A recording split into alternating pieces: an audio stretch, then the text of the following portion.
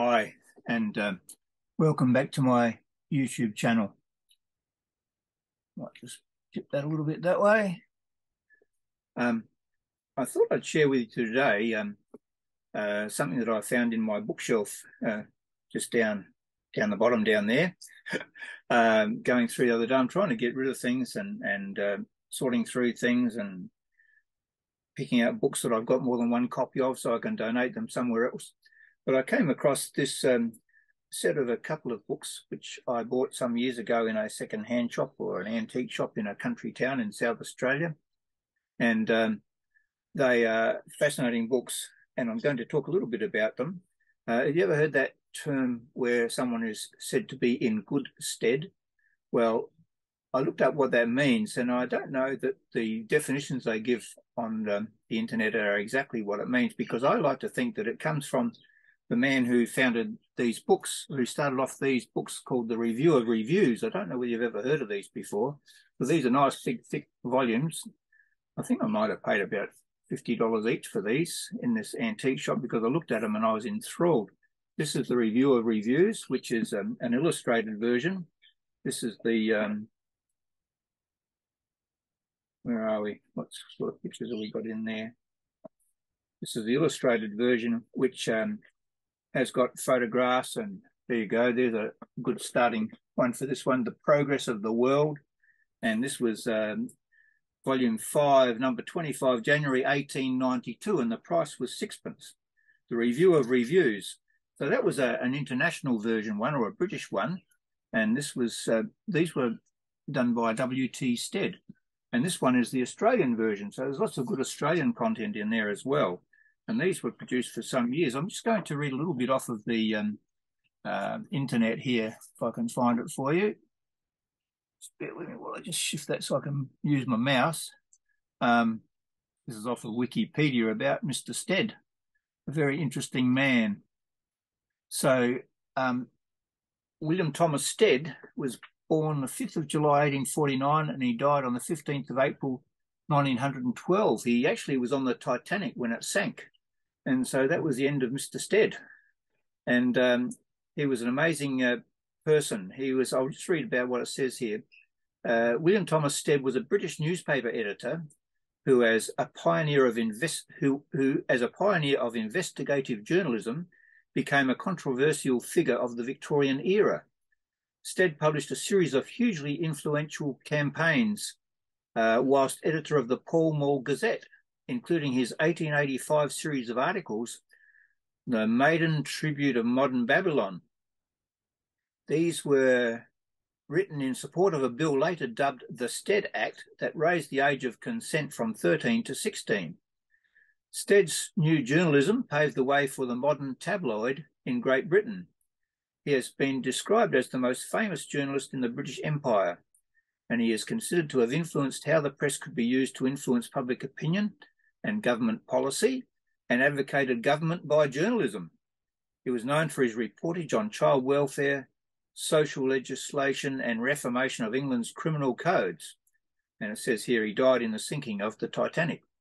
And these are fascinating books, and I have written about them before on my blog. I'll try and find a link to that and put that underneath here. In fact, on the blog, there's a fascinating one. He's got articles and the short stories, all sorts of things in here. But there's an article here which he talks about, which I'll read a little bit of it. And he's talking about Hans Christian Andersen.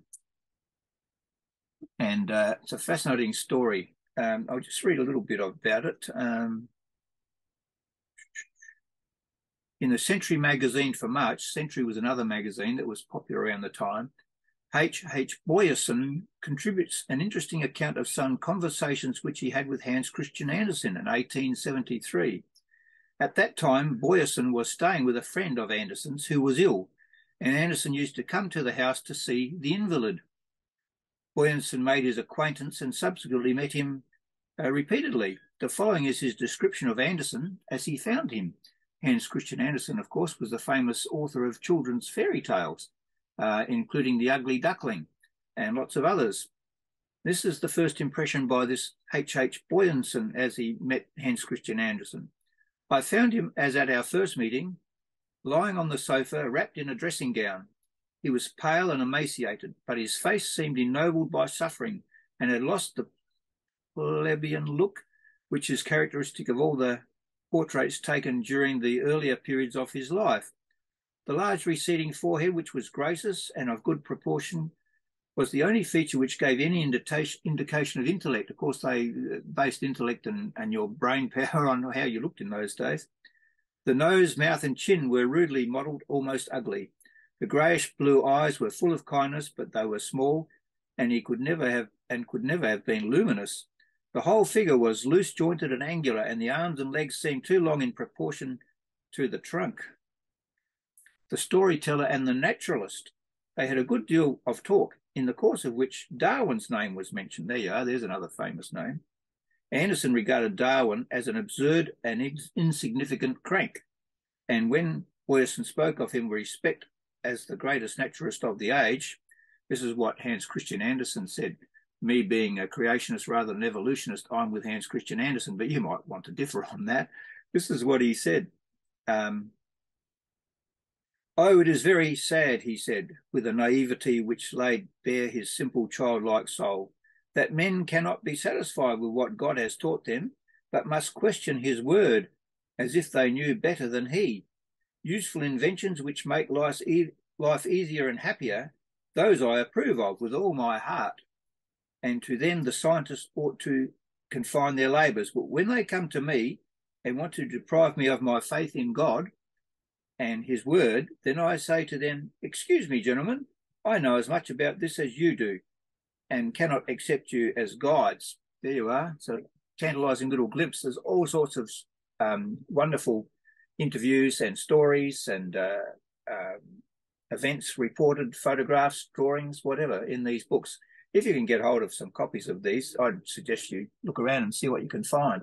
The review of reviews, and even yesterday I was looking at the Australian version of one, and it mentioned some, and they have ads for medicines and things in the old days. Incidentally, I've got a book here called Kitchen Physic, which I'm selling at the moment, which is all the old wives' tales from 1900 of how to cure just about everything. But in this Australian version of this book, there's a testimony by some guy who had some cure by some person. He was on a station somewhere near Horsham in Victoria. And I looked up the name of it, and the station homestead is still there. So they're a historical gold mine, these books. And what I like about going through old books like this is that when you get on the internet and look at some of these things and say, oh, just Google that, it's amazing what you come up with. So, and you can find, if you Google the review of reviews and that other book that I mentioned before, what was that one called? Can't remember what it was. I read it out there before. The Pall Mall Gazette, and there was another one too that I read out, I think, as well. But you can find that, you know, there's people have actually recorded text from a lot of these things. So do let your fingers do the walking and have a good look around. So there you go. So the review of reviews by W T STEAD, and I hope your life is in good stead at the moment, and you are in good stead. In other words, your reputation is in good regard with other people around the place if you're in good stead. So there you are, the founder of modern investigative journalism. You didn't know that, did you? Maybe you did if you're a journalist. But anyway, thanks for watching. Like if you like, subscribe if you wish, and I'll see you next time. We're now going to leave the meeting. I can find where I do it. Here we go, down here somewhere. My mouse is working. Leave.